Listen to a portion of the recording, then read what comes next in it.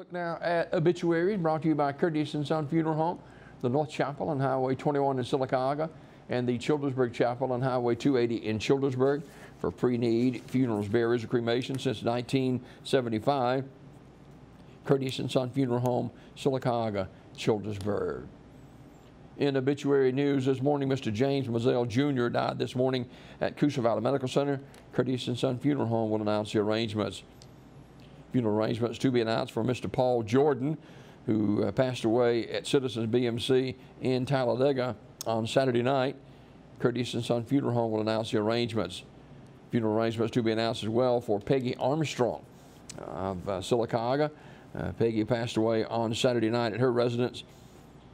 Curtis & Son Funeral Home, North Chapel, will announce the funeral arrangements. And funeral service for Mr. Dewey Kilpatrick of Childersburg.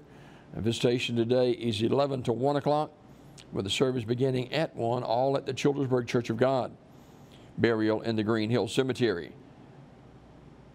Mr. Kilpatrick died October the 8th in Birmingham. Curtis & Son Funeral Home, Childersburg Chapel, in charge of the arrangements.